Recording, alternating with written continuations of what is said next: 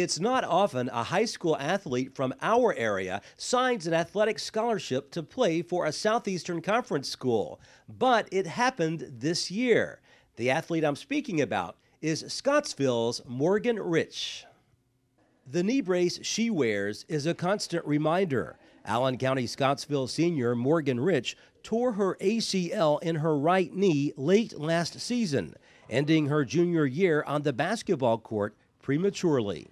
I was accelerating for a layup. I was going up for a layup, and I just kind of landed awkwardly. She ran in front of me, so I kind of turned my upper body.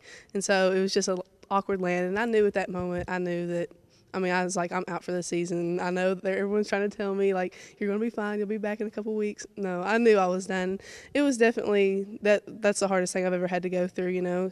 But I put all my trust in God, and I knew that I would get back I knew that it would take a few months, but I would be back to normal just like I was before. Talk about just the rehab and how tough that was for you. Oh, rehab was really tough. I had to go, as soon as I got back, or before my surgery, I had to go to rehab every day. I'd drive to Bowling Green and go to rehab 5 days a week. And then they rehabbed me to where I could have surgery because there was so much inflammation.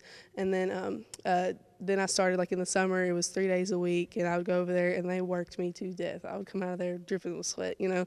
But I knew that that was what I had to do. And they say that if you can work is really hard, then you can come back better than you were before. How proud are you that she's been able to come back and get back to almost 100% at this point?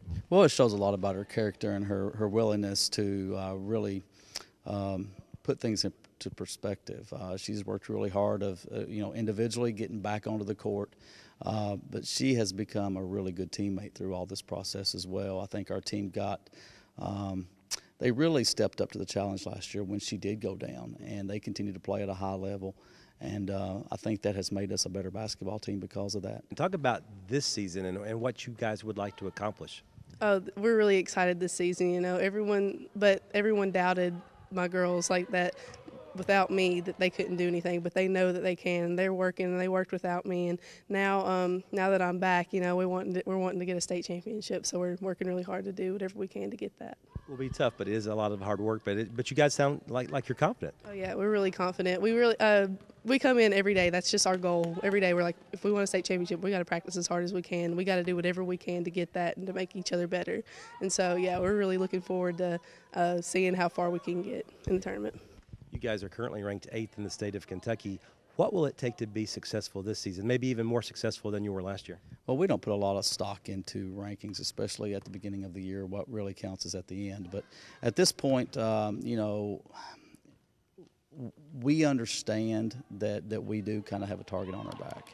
And we want to continue to do things right and continue to play at a high level, regardless of what kind of rank that it is played on. We have a good team that is willing to play for each other. They're willing to share the basketball. They're willing to step up and do exactly what it takes. Each individual person understands their role and their piece to make the puzzle clear. So for that, it's a lot. I commend the kids on their work ethic and their willingness to become a better team. If you had to pick one area where you really need to improve on, maybe over from last season, what area would you say that would be? Well, we gotta continue to shoot the basketball better and be consistent. There are games that we shoot well, and then there's games that we don't. So it's one thing I think any coach can kind of talk about is consistent scoring. We just gotta continue to run the floor and get better defensively.